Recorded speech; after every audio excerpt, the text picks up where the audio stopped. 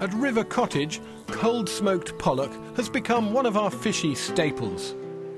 And one of my favourite recipes for it is this hearty chowder. First, sliced onions and leeks are sweated in butter for a few minutes.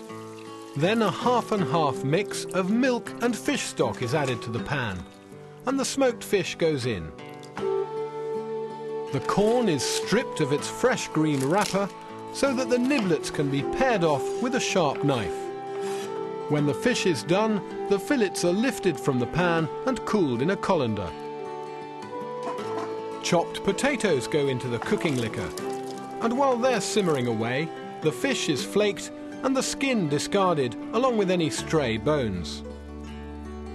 With the potatoes almost cooked, the sweet corn goes in for the last couple of minutes, and finally the flaked fish is stirred through to make a rich, robust and completely satisfying chowder.